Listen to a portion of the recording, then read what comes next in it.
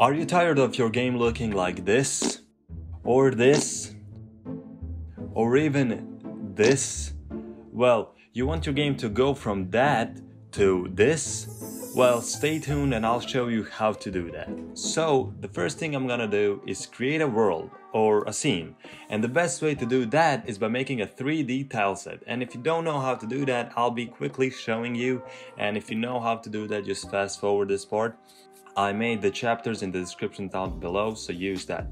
So, to start off, you basically select the 2D object, tile map, rectangular, and make sure you have the 2D tileset package downloaded. Now that is very important, because otherwise you will not have these components. Now go to grid and go to cell swizzle and change it to X, Z and Y. And now you can add your object and paint. So now that I made that quick scene, I'll show you two ways of adding post-processing to your game. And you can choose which one you should use.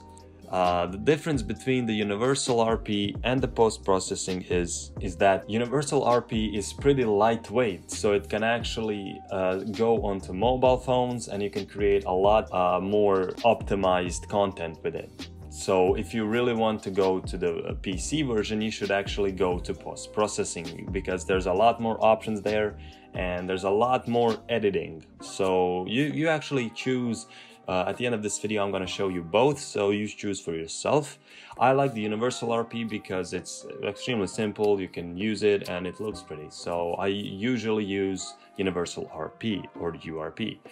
The first one is universal RP. I like this method more, so the first thing you need to do is go to Window, Package Manager, click this and click Unity Registry. After that, search for Universal and this will pop up.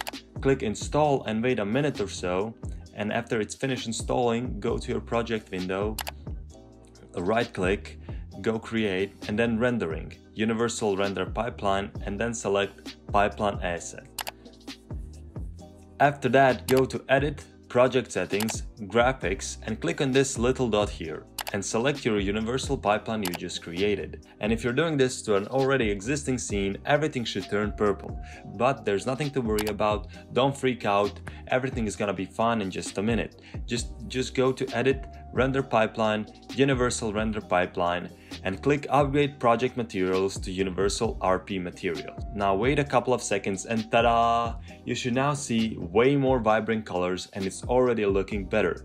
But what if you want to add more effects to your already pretty Universal RP? Now, that's actually pretty simple with Universal RP. Now go to the main camera, go to Add Component and search for a volume. It should pop up as a script. Now click on the script and click on this new button to create a new profile, and voila! You just imported post-processing on URP. If you want to add overrides, you can actually choose the post-processing effects which are available. Now, I'm not going to go over on what each effect does. I think you probably know. I'll just leave you to play with that. You know, you choose what effect you want to put. You can Control Z to undo the effect, and you can see what looks the best for your game. I'm quickly going to make my scene look pretty, and I'm going to show you the results. And here it is. This is my finished URP scene. But I'm also going to show you what the regular post-processing looks like, so you can compare the two.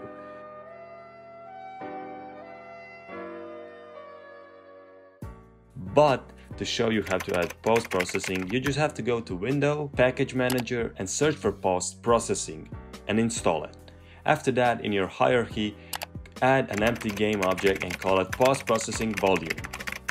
Go to Add Component and add a post-process volume.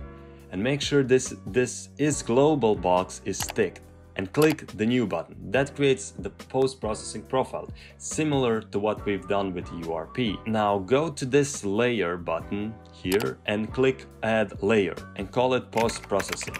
And add the game object and on the game object post-processing volume, you add that post-processing layer. Now go to your main camera, go to component and add a post-process layer this time.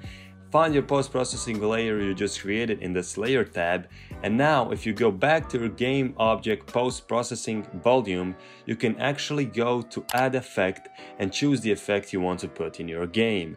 You can again play with these effects and their values.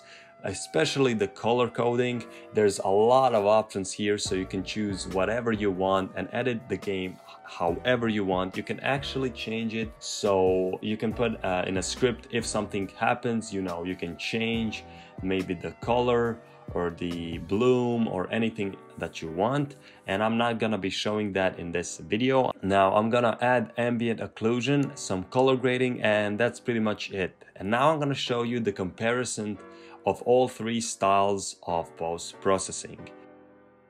Thank you so much for watching, and it will help me a lot if you subscribed.